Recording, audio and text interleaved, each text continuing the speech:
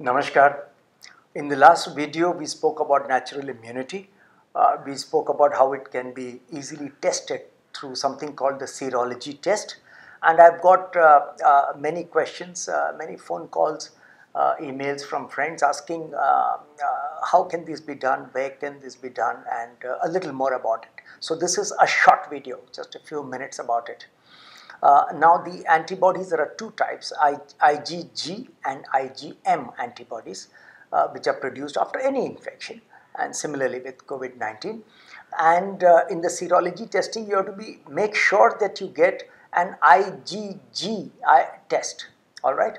The IgM antibody is that which is produced initially, that is the first level of defense, if you can say immune defense for the body, and IgM is created antibodies and then they subside and go away. A little later the IgG antibodies are also formed, and this is the major humoral response from the body, which is long lasting. So if you want to know if whether you have immunity to COVID-19, whether through natural method, that is you have had some infection, maybe not knowing also, or with mild flu type of infection, and you want to know, get this test. Or if you've had the vaccination, but you want to ensure, is it working on me? And if you want to reassure yourself what the levels of your IgG antibodies are, do this test. So the most predominantly available test in India is one developed by the National Institute of Virology in Pune. It's apparently a very good test recommended by ICMR, Indian Council for Medical Research, and they found that the test kit had 92.7% sensitivity and 97.9% specificity. But of course, the labs that you go to may use testing kits from anywhere. They may even import testing kits from outside.